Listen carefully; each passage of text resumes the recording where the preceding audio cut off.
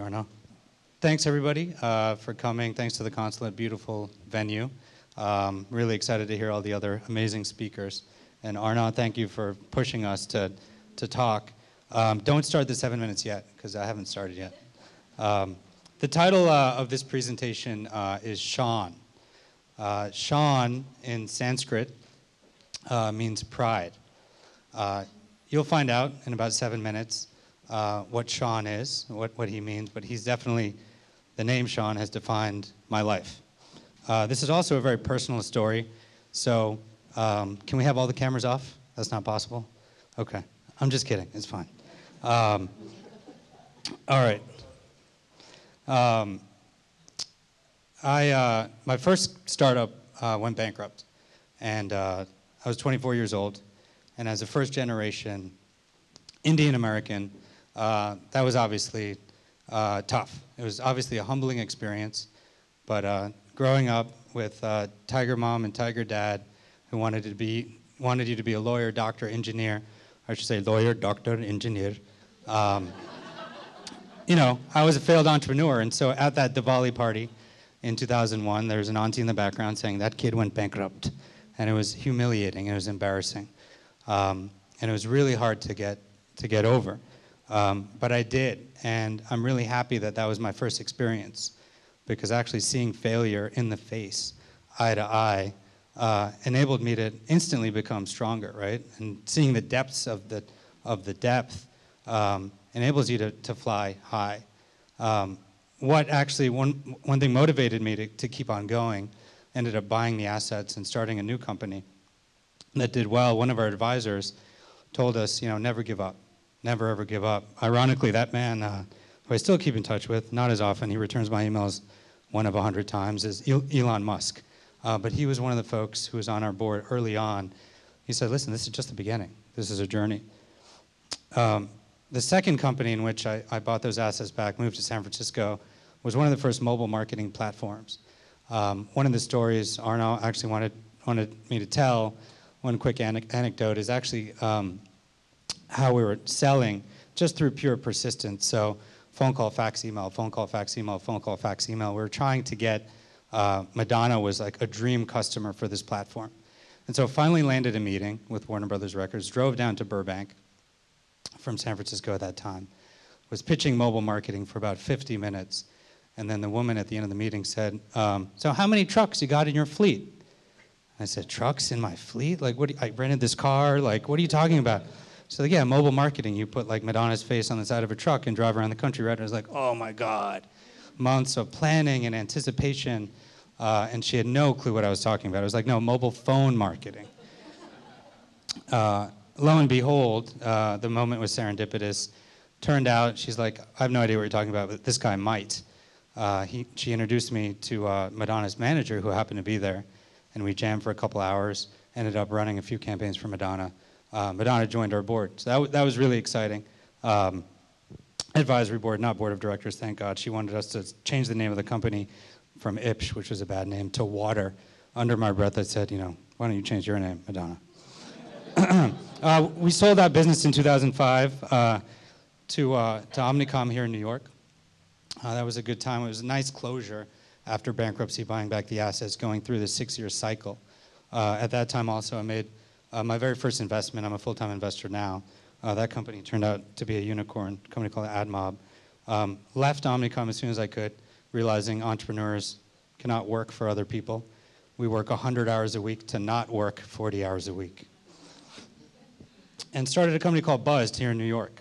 Raised $4 million in venture capital. I have 3 minutes left, or is that 4 minutes left? That's 3 minutes left. You know, after raising the capital, actually, amazing thing happened. I actually met my wife soon after we launched the company, who's in the back. She doesn't want any attention, though. And we actually met during the Barack Obama campaign in 2008. The president actually now says that he brought us together, but he really didn't. But like most entrepreneurs do, we convince other people, like you all in the room, to follow their passions, to quit their day jobs and follow their passions. I hope a few folks quit their day jobs tomorrow, not just from my talk, but from others. So I got Reshma to quit her day job, my wife, from Wall Street, and follow her passions, which were in politics. Reshma became the first Indian American woman to run for US Congress in 2010. We ran here in New York in the 14th district. Folks said that we'd get 1% of the vote. We got a lot more than that, not enough to win, but we still ran. We lost. Around the same time that Reshma lost, Buzzed actually failed. We ran out of money. Other companies in the space, like Foursquare, et cetera, kind of hit the iPhone wave. We miscalculated that a little bit. So it was a little bit of a tough year, especially after losing an election and your company is failing. But again, pick yourself up, keep iterating. Ended up pivoting Buzzed to a company called localresponse. And Reshma ended up working for Bill de Blasio, who's our now mayor, as the deputy public advocate in New York. More importantly, Reshma at that time created Girls Who Code, an organization that she's running now.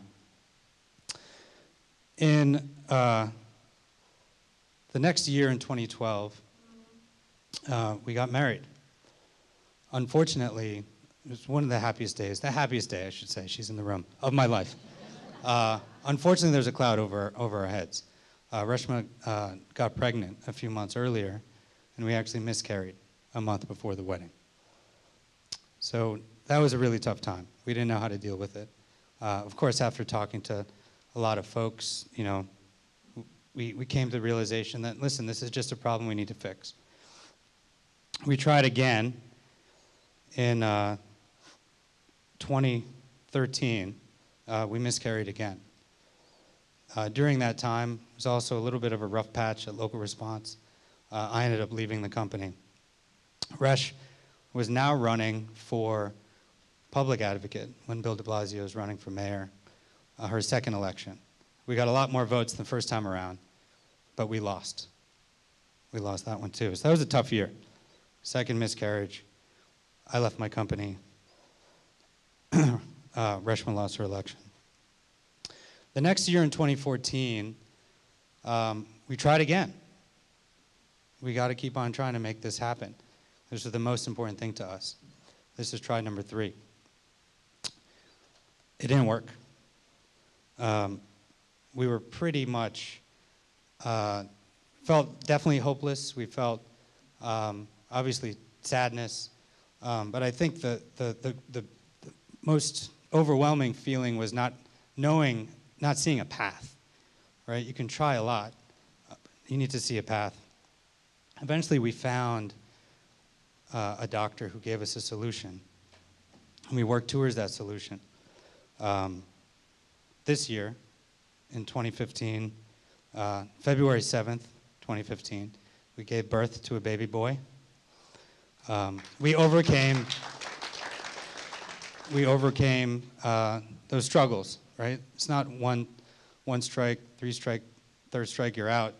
2nd strike, 3rd strike, you're out. It's keep trying until you connect.